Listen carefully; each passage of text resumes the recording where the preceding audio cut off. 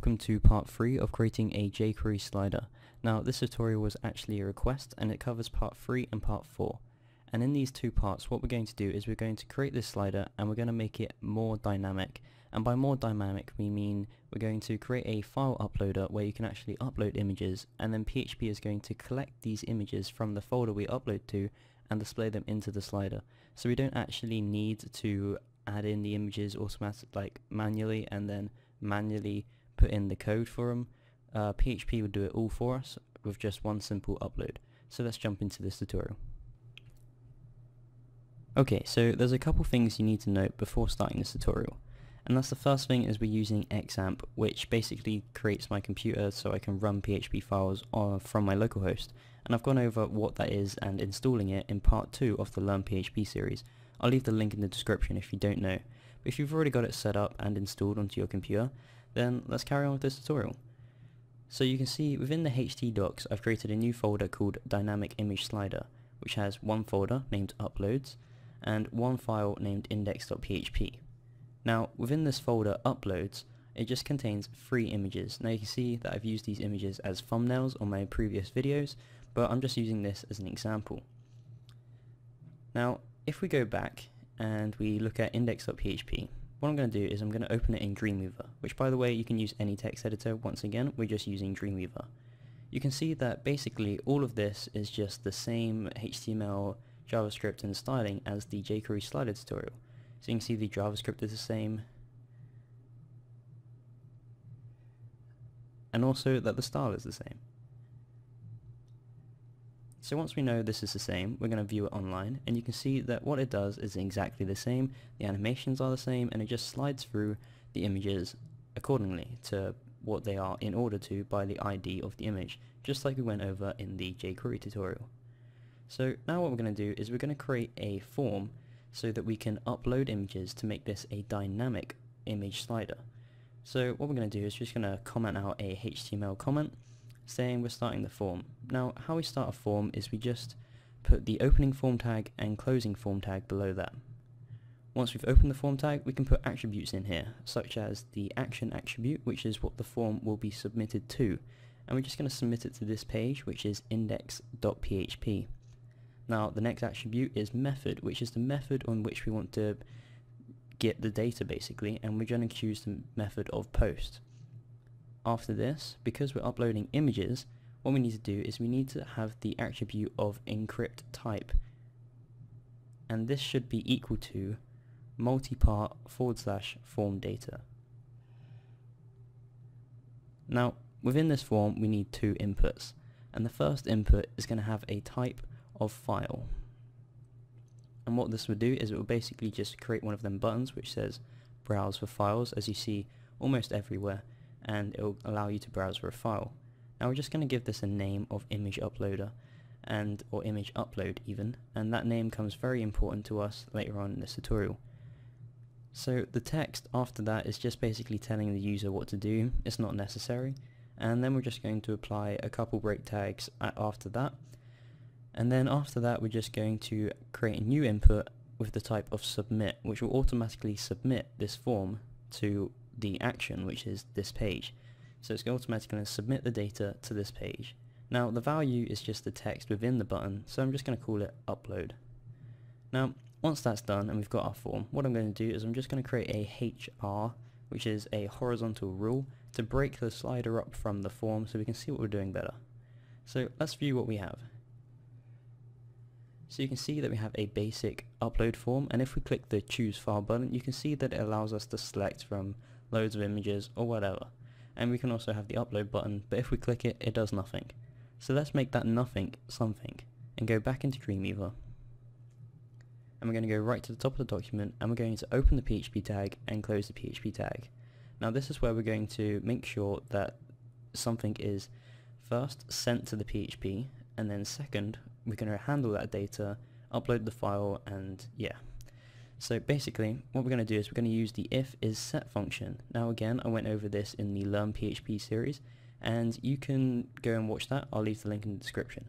Now what we're checking if_is_set is the super global of the files, and once again I made a tutorial on that and I'll leave that in the description. Now, how you collect the data from the files is you just use the open square bracket, single quotation mark, and then the name of the input which you want to collect. So ours is image upload, and then we're going to close the single quotation mark and close the square bracket, close off the two brackets. Right, so you can see that this is exactly the same, you don't need to worry about that. So now we're going to open the curly brace, go down a few lines and close that curly brace off. Now anything inside these opening and closing curly braces is what we're going to run if that file is sent to us. So what we're going to do now is we're going to create first a comment saying if the form has been submitted, just to let us know. Then we're going to create 3 variables. Now the first variable is going to be called image name, and the second is going to be called image temp, and that's because PHP calls it a temporary name whilst we're choosing what to call it basically. And the last one is image type. Now the image name is going to be just equal to the name of the actual file.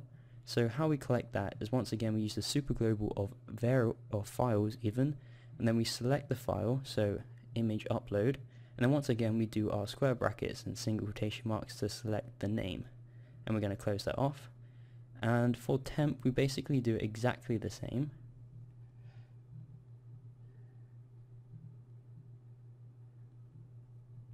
But instead of selecting the name, we're just going to put temp file in here, and or temp underscore name, TMP standing for temp, and that will collect the temporary name which PHP gives it. Alright, so after that we need to collect the image type. So how we do that, once again, is exactly the same.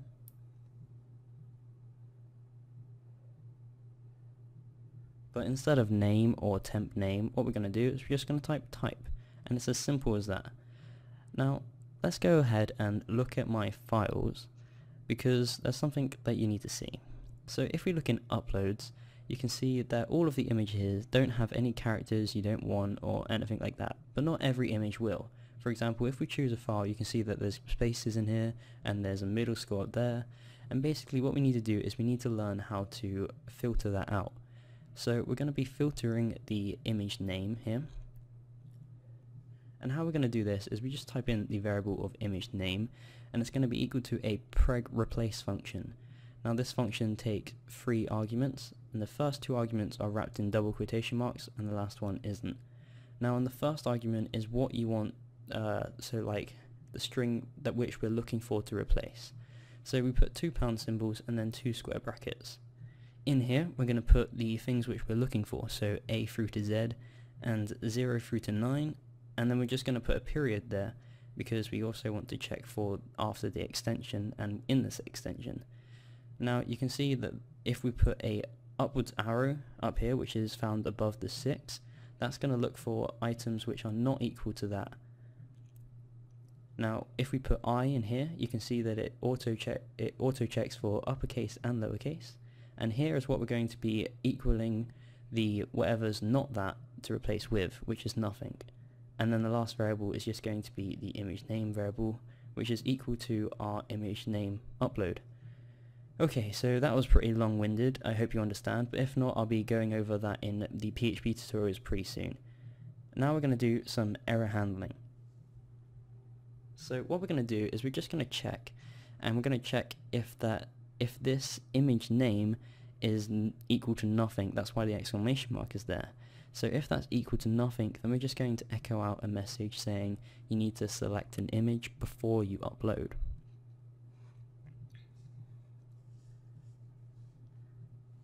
Okay, so once that's done, we're just going to do an else condition, so that if that image is included into this document, then what we're going to do is we're going to do a PHP function named move underscore uploaded underscore file. Now you can see that it's highlighted blue saying it's a function, and within the brackets of this you're just going to put where the directory of you want to upload that file to and the name. So we're going to put the image temp, which is the temporary file which PHP gives it, and then comma, and now in the double quotation mark we're just going to do uploads, which is the uploads folder, and then image name, which is the name which we want to include it, which name which we want to call it, sorry, and it's also going to include the file extension within that. So if I delete these files here, and then go back to the document even, you can see that this slider won't work as the images are no longer there. But if we choose a file and we just choose any one, let's pick the XAMPP one and click upload, you can see that if we open this, then that has automatically been done and there's no space there, so it's been filtered. So that's our upload out the way. Okay, so that's the end of part 3, where we went over how to create a dynamic image upload to our jQuery slider. And in part 4, what we're going to do is we're going to go over the PHP functionality to collect images from that folder and then display them in our jQuery slider. So stay tuned for part 4, and I hope you enjoyed this tutorial. Don't forget to give me a thumbs up and subscribe to my channel. Thank you and goodbye.